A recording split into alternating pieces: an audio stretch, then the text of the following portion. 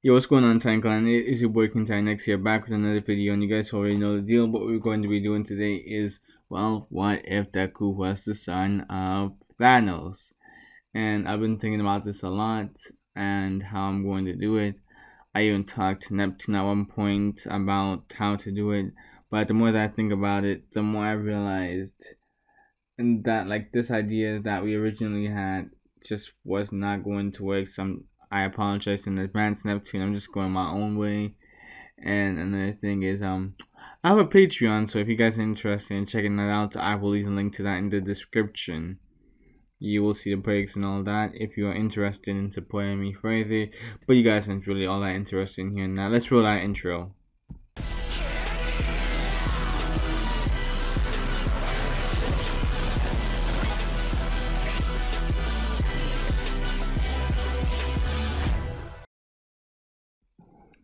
Zuko Midoriya was a troubled kid growing up.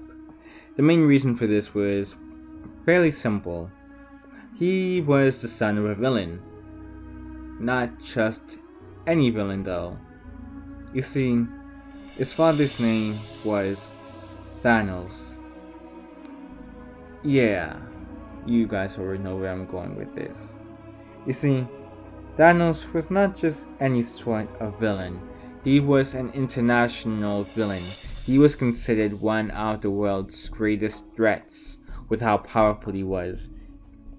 At times, even people like All Might were given a run for their money with how strong Thanos was. Thanos was strong enough to send even the strongest of heroes flying. He was practically an unstoppable threat.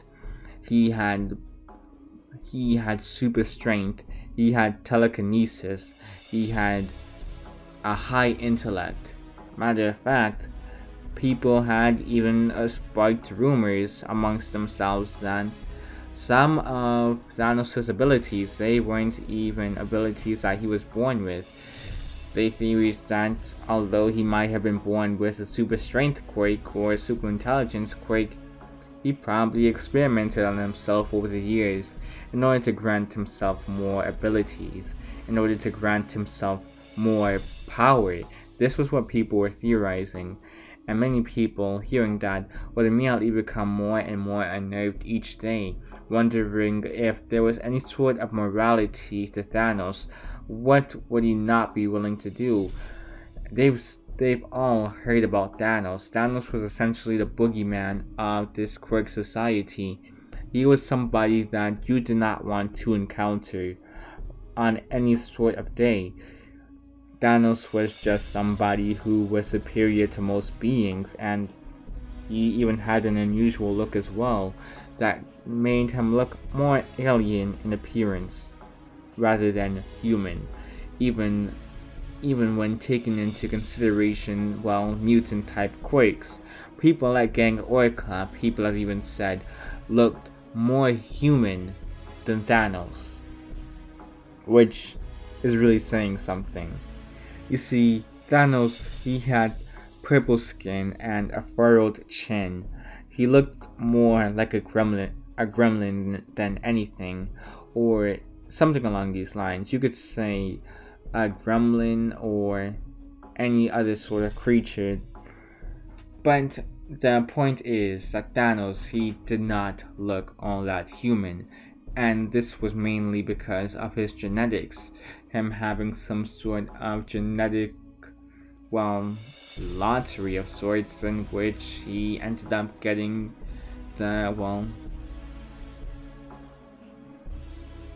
the end of the stick in terms of appearance at the very least. You see, he wasn't originally supposed to look like that. As a matter of fact, he even had a brother at one point who was known to be rather handsome. He was even a hero, and he was considered one of the most attractive heroes at that. Unfortunately, when it came on to Thanos though, he was not blessed with these looks. Instead, he was given incredible raw strength and incredible intelligence, but he was also cursed with an unruly appearance, a sickening appearance in some people's minds. But despite all that, he still managed to, well, find love in a way. Not really love, more so, Thanos was just able to find a way to, well, turn that into an advantage. He managed to turn his unsightly appearance into something that could really run the world. He made his face recognizable throughout the years, and because of his actions throughout the years, he was considered a very heinous criminal. Many heroes had tried to stop Thanos throughout the years, but they were all too weak, including All Might, which left many people in despair. Even All Might was surprised to find out that Thanos was this strong. He never thought that there could be anybody this strong. He thought that All For One was supposed to be the strongest villain out there, but apparently not. Apparently, there were people even stronger than All For One, a person who could literally steal other people's quirks. And that was unnerving to All Might. Just how much more powerful was Thanos in order for him to take down most heroes just like him? And just more heroes. Okay, basically, in order to take down All Might was already a feat in and of itself, and that made All Might terrified. And then he just imagined how it would be like on any other continent, or country I should say. He wondered if any of the heroes in the other countries could stand any sort of chance against the one known as Thanos. Any sort of children Thanos ended up having, they would have been rather recognizable as well. Thanos was known to be a rather promiscuous villain, having slept around quite a bit at times. He wasn't really a family man either. He never really stuck around to see his kids or anything. He just knew that they existed for the most part.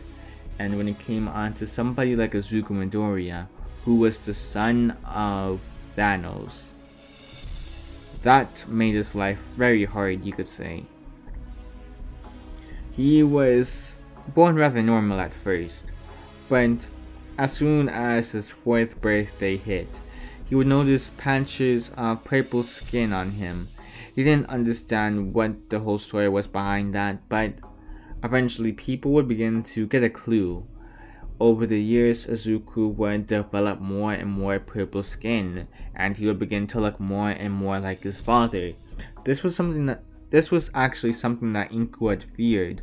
She had feared that Izuku would end up looking like his father.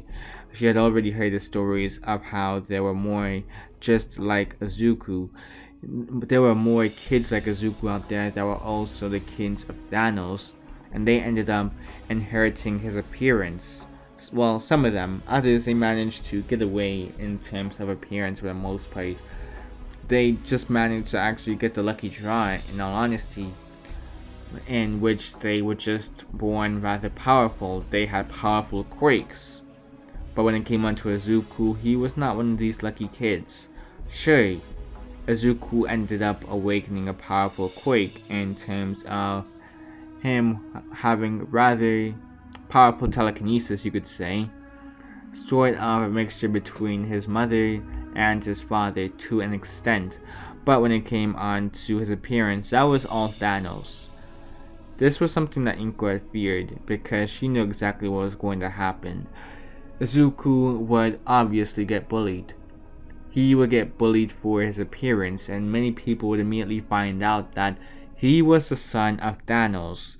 Many people called Izuku a villain in the making. Many people believed that Izuku was a freak of nature. They didn't want to accept somebody like Izuku into their lives. Nobody wanted to accept Izuku into their schools either. Nobody wanted to be Izuku's classmates. Even the teachers gave Izuku weird stares at times. But Izuku couldn't help it. He couldn't help that he was born this way. He couldn't help that he was a son of a villain, although the greatest villain alive at this point. He couldn't help it. He wasn't in control of any of that. As a matter of fact, Izuku, he had a disdainment towards his father. You see, his father basically walked out on his family before Izuku was even born. As soon as Inko mentioned that she was pregnant, Thanos had immediately left. At least that was the story that his mother had gave him, and that was what made Izuku angry throughout the years. Many people constantly comparing him to his father as well, somebody that he hadn't even met. How fair could that be? You call him a villain, but you act like more of a villain than he does. Izuku, he didn't even want to have anything to do with his father. He hardly even considered Thanos to be much of a father at this point either. He saw Thanos as just another person who existed in his life. He wasn't even really part of Izuku's life, to be honest. As a matter of fact, Thanos was just somebody that had to carry the seed. He implanted some of his genes into Inko, and that was it.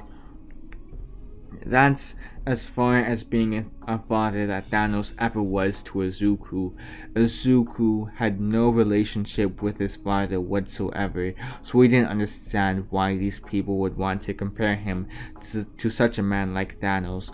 Izuku was a rather good kid for the most part. He tried to keep himself calm and composed for the most part, but people continued to push his buttons each day, calling him a villain, calling him no better than his father, calling him this and that, and Izuku would eventually reach his breaking point. He would end up socking one kid in the jaw after they called him a villain once more, and even mentioned his mother, saying that his mother was no better, and calling his mother slurs, and all of these words would just cause Izuku to crack, and that's exactly why this kid ended up with a broken jaw. Other kids, they would look on in shock and fear at what just happened. Izuku would punch the kid so hard that they had even left a crater in the wall. The kid was slammed into the wall. That wall had a crater afterwards because of Izuku's punch. That's how powerful the punch was, and many kids, they would just look at Izuku. Some of them would still whisper that he was a villain, and Izuku would roar, calling them more of a villain than him.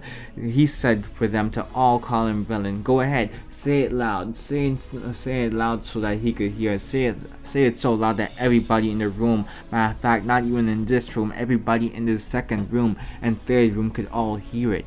Say it loud for the whole world to hear. As a matter of fact, go ahead, say it. Guess what's going to happen right after? Sure, I may be a villain, but what are you? If I'm a villain and I'm better than you, what does that make you? You act worse than me on a day-to-day basis. I try to keep myself calm and composed. I know immediately that every day I walk into this classroom, I get stares from the teachers.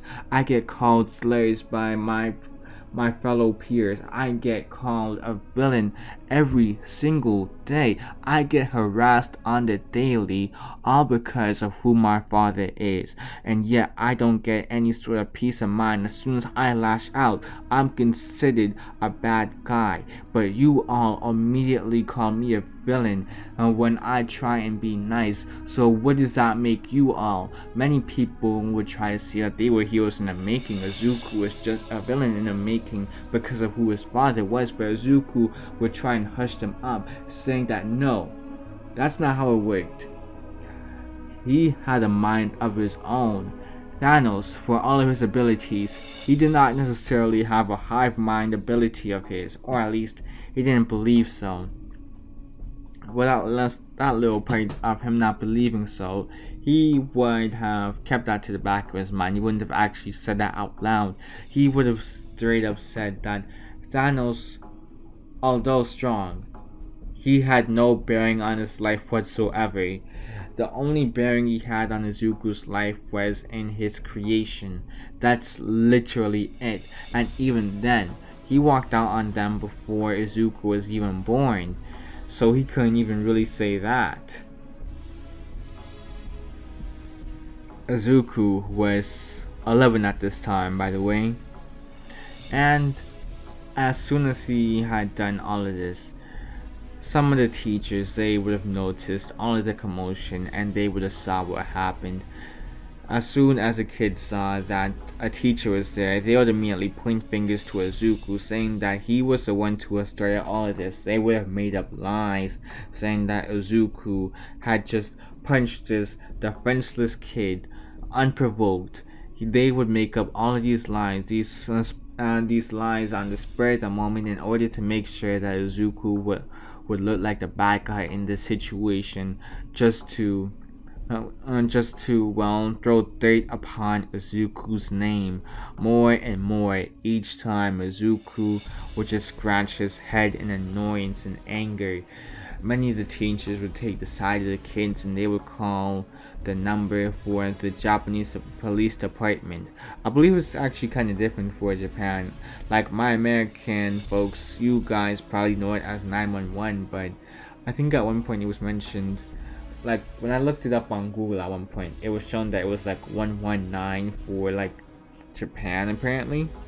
So that's the number they would end up calling. And of course, in the end, police officers would arrive in order to detain Izuku.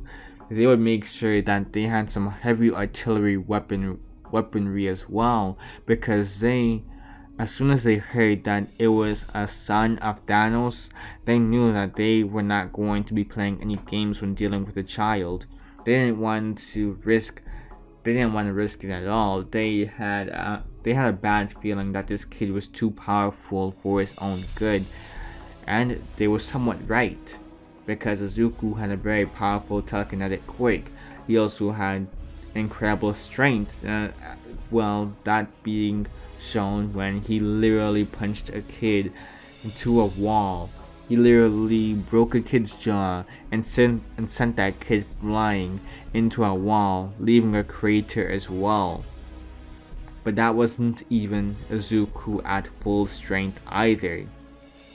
That was Izuku holding back, and the police department, of course, they didn't want to risk it. As a matter of fact, some heroes actually came in as a form of backup in order to deal with the child. They would actually be able to detain Izuku without much resistance, surprisingly, and they would put Izuku in some sort of, detention center, or yeah, you could say a detention center for right now. Izuku would be held in confinement. He would be in a sort of solitude for the most part, just thinking about his actions. He was thinking about everything that he could have done differently.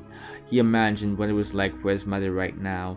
His mother was struggling, as is, and just trying to provide Izuku with a decent life, and these kids just wanted to push his life more and more towards villainy. These kids always wanted Izuku to be a villain for some reason. They wanted to make their own opinions of Izuku be justified for whatever reason. And now these kids were finally getting it for some reason, and now Izuku felt as if he screwed up. Well, he knew exactly why. He generally did screw up, punching that kid, and now these kids all had some sort of dirt on Izuku. They had just enough evidence in order to use it against Izuku. They had just enough evidence in order to plant a trap for Izuku. And this would have, of course, sent Izuku to this location, this juvenile center, and he was literally being held in confinement, literally being held in solitude, just to reflect on his life so far. Honestly, Izuku realized just how depressing his life was. He never really had any true friends. As soon as he began to develop those purple patches of skin, purple patches on his skin, I should say, many people immediately began to switch up on Izuku, believing him to be the son of Thanos, and, rightfully assuming so. But to say that he was going to become just like his father, was something that always annoyed Izuku. He never understood that sort of logic, but he would just continue to meditate on his experiences, thinking of ways that he could have done better. He was literally only 11 years old, for crying out loud, so there was probably a better way that he could have handled his emotions, but in the spur of the moment, he just couldn't take it anymore. He was so sick of people. He was sick of how people treat each other just for something that they could not control. And days would go by until Izuku would actually be met by his mother and a couple of strange people, you could say. From the looks of these people, they didn't appear to necessarily be police officers. As a matter of fact, they looked to be wearing suits and ties. Were they lawyers or something? He knew that his mother worked a pretty decent job, but surely she wasn't able to afford to get him some good lawyers or anything. Yeah, she was able to provide like an appointment for them, but that was pretty much it. They were able to get an appointment, but when it came on to having a lawyer, a good lawyer at that, something like Phoenix Wright or something, oh no. He knew that his mother couldn't afford that. He was young, but he wasn't stupid. These people would reveal themselves to actually not be lawyers, but people who had began to grow an interest towards Izuku. They had actually looked into his history and found out that he wasn't actually that bad of a kid. He was actually well mannered for the most part. He was just provoked that day. These kids just lied about it. They saw the cameras, and through the camera footage they realized that Izuku, and yeah, he did act rather sporadically. He could have handled the situation better, but they understood where Izuku was coming from. They sympathized with Izuku to an extent. Sure, they wouldn't necessarily know what it was like to live the life of Izuku, walk in the shoes of Izuku Midoriya each and every day. But they understood that he was suffering. They wanted to provide Izuku with a better life, you could say. And they would introduce themselves as people from the Hero Public Safety Commission. They wanted to help Izuku. They wanted to help better Izuku's life. They asked Izuku what exactly did he want to be when he grew up. And Izuku did mention that, hey, he actually wanted to become a hero. He wanted to become strong enough in order to actually defeat his father one day and bring about a new light towards the world. Be able to save people. He knew that All Might was strong, but he wasn't strong enough. He needed to become even more powerful than All Might, even more powerful than Thanos, if he ever stood a chance in this world. He knew that this was a dog-eat-dog world, and he knew that the only way that you could ever truly be respected in this world was through power and strength alone. So that's why Izuku wanted to become a hero, for respect, and to also help people as well. In order to help people out of these bad situations, he had gone from literally most of his life being bullied for something that was out of his control. He didn't want other people to experience the same amount of pain that he went through, or well, that he was going through actually. And these people from the Hero Public Safety Commission would smile hearing this. They would offer Izuku a deal.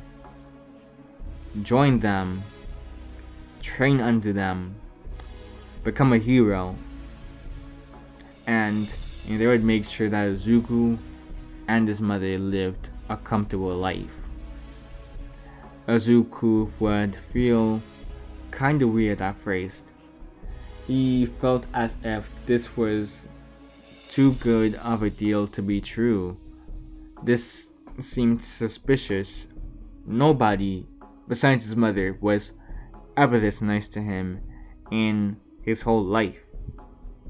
And these people were just people he just met, and they already knew that he was the son of Thanos, and he had never heard about the Hero Public Safety Commission either. Well, that was a lie. Maybe he heard it in a couple of interviews with All Might or something, but never really heard much about them to be of any sort of noteworthiness inside of his mindscape, inside of his memories. But these people, they seemed unusually trustworthy. You didn't know what to expect when it came on to working for them. These people from the Hero Public Safety Commission would also offer that Izuku could get out of here, get out of this solitude, get out of this solitude, get out of this confinement in this small area. They knew that Izuku, he had immense amounts of potential, and him being the son of Thanos, that meant that he actually did have the potential to eventually surpass his father. So they wanted to nurture that potential. They wanted to max out that potential. They wanted to see that potential blossom. They wanted to see Izuku blossom, become powerful. They wanted to help Izuku in his journey, and if he was willing to just agree to their terms, then, well, things would just be a smooth ride for him from there on. Izuku would look at his mother, and she would give him pleading eyes.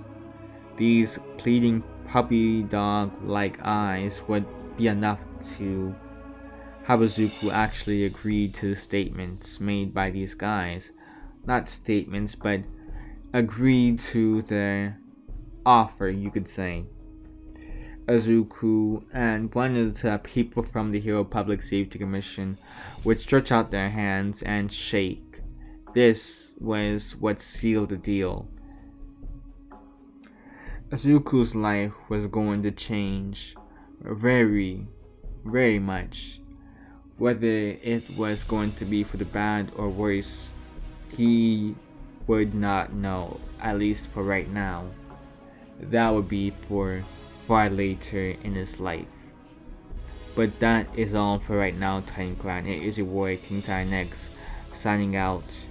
And yeah, you guys already know the deal. If you liked the video, maybe hit that like button. If you've been rocking with my content for a little while, hey man, you may as well hit that subscribe button, click that notification bell, maybe leave a comment as well, and share the video to anybody that might be interested in this sort of content as well. But beyond that, that's all I gotta say. Titan Clan is your boy King Titan X signing out. Peace.